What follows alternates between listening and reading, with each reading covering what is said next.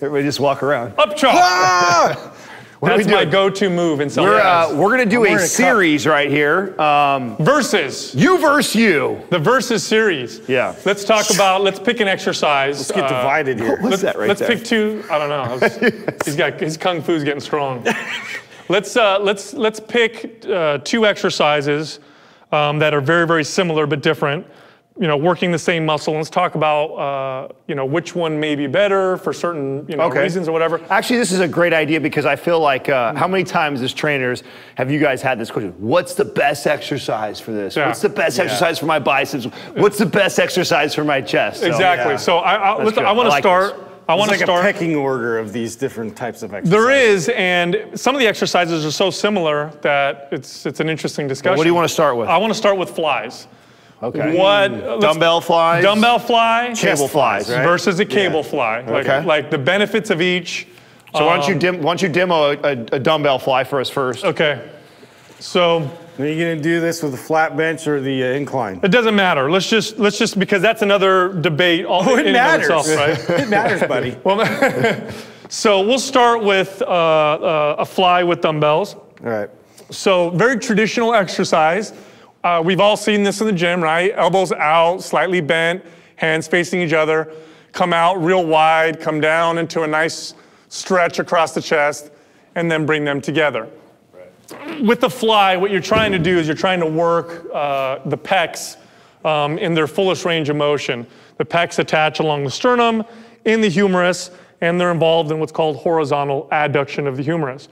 With the fly, it's a free weight movement, so I can move in almost any direction. Most of the resistance, when I'm doing this fly, when I'm in this position here, so just imagine I'm laying down. And you're opened all the way up. The weight up here isn't very difficult for my pecs. I'm not really supporting much on my pecs until I get out here, until I'm opposing gravity.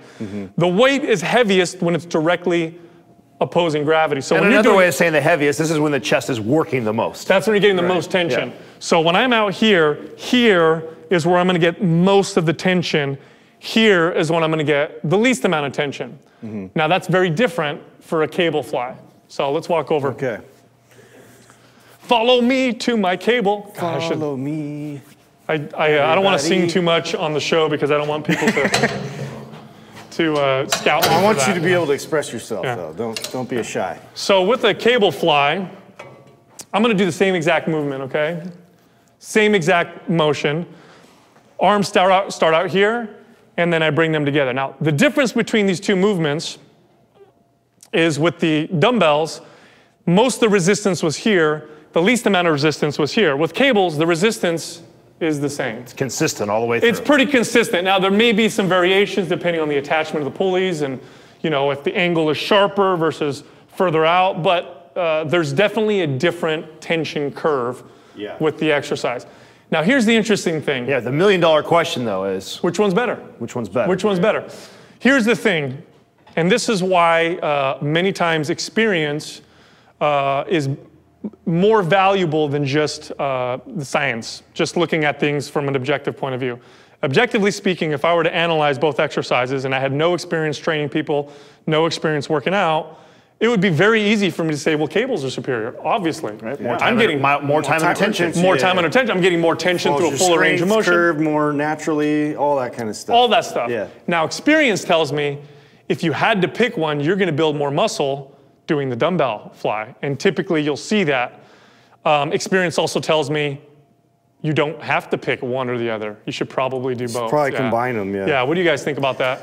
So it depends on who I'm teaching and what I'm trying to do. So for me, that's how I would make a decision. So what I like about doing something like a free motion is and we don't have one in here, but I'll put somebody in that position and then I'll take a PVC pipe and I'll actually put it on the back of your head, your shoulder blades, and your hips, and I'm gonna hold that PVC pipe there the whole entire time while you do a chest fly. It's a great place to teach mechanics. I can't do that on a bench. So even though as a trainer I know that maybe that could be superior for building muscle, I might choose to take a client here because then I can work on their mechanics better and I can help adjust them where I don't have that same ability on the bench. And how many times have you had somebody doing dumbbell flies and their elbows are dipping in, their wrists are above their elbows, they're straightening their arms out too much, they're protracting forward. It's hard to get in there and actually move them into good mechanics. To kind of piggyback on what you're saying, like you're in an upright position and it's a lot more like relatable as far as like everyday movement and function. So if I'm upright and I'm actually squeezing in and doing this movement, more than likely you're going to be doing that at some point during your day versus laying down and pulling something in from this angle. So now that all being said, right, consider the individual that you're working with, consider their issues. Let's say you generally are working with someone who's got no major imbalances, you know, relatively healthy. They want to just build muscle in the chest, and you have to pick one. This would never happen, by the way. But let's say you had to pick one. If I have to pick one, then I have to be able to ask this question to you. Then, which one of these have you been doing more recently? Of course. Yeah, great question. Because if I can get that. If I know that you do cable flies all the time, and you're doing the other one, and you never do dumbbells, makes perfect I'm doing sense. the other one because you're going to get new stimulation. Yes, new stimulation, new adaptation. We're going to get more bang for our buck. If I have to pick one for this single workout, what's the best thing? And that used to be my go-to question when someone asked me, what is the best exercise for this muscle? I would say, tell me what you've been doing for this muscle, and then I would tell them something else. But then I would explain to them the reason why I gave that answer was because you've already been doing this, the body's already pretty adapted to it. Also mention, like from a functional standpoint, why I like this one, but over here, from a functional standpoint, why I like this one is because you get into a little bit more of a unilateral type of a feel. So even though I'm going together, now I have to stabilize them a lot more in all those different ranges that it's capable of going. So I have to really be concerned with how my wrist, how my elbows, how everything lines up perfectly, whereas this kind of provides more of a natural kind of a track. So I have a line to kind of follow. Versus over here, I really have to balance and stabilize these weights that will move. That's an excellent point because that brings up just like, I mean, you're always, when you think about it, we're always trying to simulate like walking, right? Like if we walk this way where everything is speaking to each other, you're on a single pulley system right here. This is not as functional as that when you start thinking of it. So I also think that if we were just comparing them heads up, that we would build more muscle over here unless I knew that you were doing that already, then I would direct you over to the cable. So I guess the general consensus is if we absolutely had to pick and it was just muscle building that we're looking at, I guess the edge would go to the dumbbells, but really the answer is it depends.